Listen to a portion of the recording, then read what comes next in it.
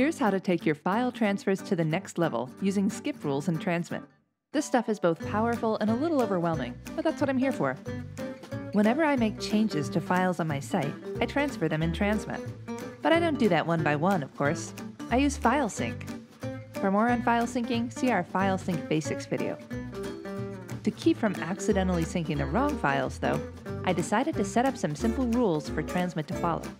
Here, let me show you. Let's head up to the menu bar, click Transmit, then Preferences, and then select the Rules tab.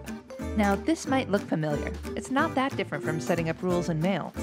As you can see, Transmit gives us an example rule to help illustrate what this is for, but it's not doing anything because its little checkbox isn't checked. I'm going to delete this rule for skipping version control files and start fresh. To do that, I select the rule, then click the minus button down here. Hey, thanks for making sure I really do want to delete that rule, Transmit. I definitely do. Now I'll create a new rule by clicking the plus button. Great. I've been creating some extra high-res images, but I don't need to transfer them over to my server, so I'll call this rule skip at 3x images. Now by default, this pop-up on the right says skip, which is what I want my rule to do. But there are two other choices. Show, which would just make sure that the items following this rule would absolutely be shown in Transmit's file browser, and hide, which would hide these items from view. Good to know, hidden items are also skipped when it comes to syncing. Okay, for any rule I create, I can decide if items should match by all, any, or none of the conditions I specify. For my rule about excluding large images, I'll choose any, and now check this out. I first choose which property to specify. Let's start with name.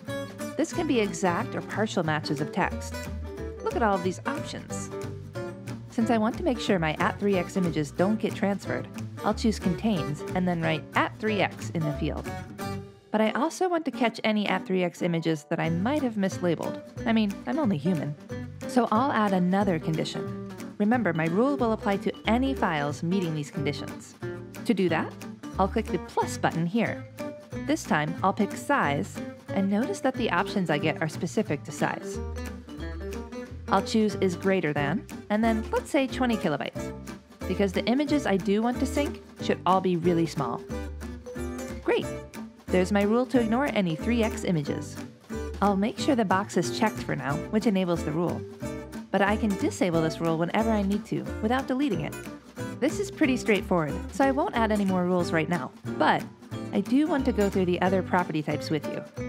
Path will let you enter absolute or relative paths.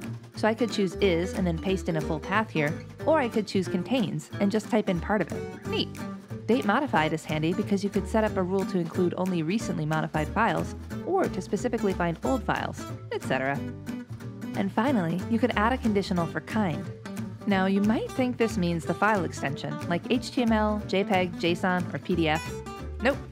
It's actually how the Finder identifies kinds of items in proper English, like folder, image, zip archive, MPEG-4, movie, etc. Look in the Finder's kind column for examples of what to put here. You can also turn on the kind column in Transmit's file browser. Boy, that's one tricky little detail. I'm glad we're making this video. On to the file permissions. It's a Unix system. You know this. Except you might not know this, in which case you're most likely fine leaving this as it is. But if you need it, you can have Transmit automatically set who can read, write, and execute your files when they're uploaded to your Unix or Linux server by checking and unchecking these boxes. You can also enter the corresponding octal number, if that's faster for you because you're a total nerd. Sadly, I just learned that an octal is not a fractal octopus. It's just numerical shorthand. I know, I was disappointed too. Hit the Web tab if you need to set files as execute.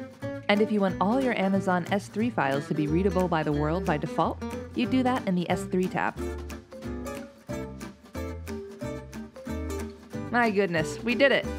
Now that my skip rules are set up, I'm ready to sync even more efficiently. If you haven't already, be sure to check out our File Sync Basics video for more detailed information. Use rules to automate your file management. Learn more at panic.com.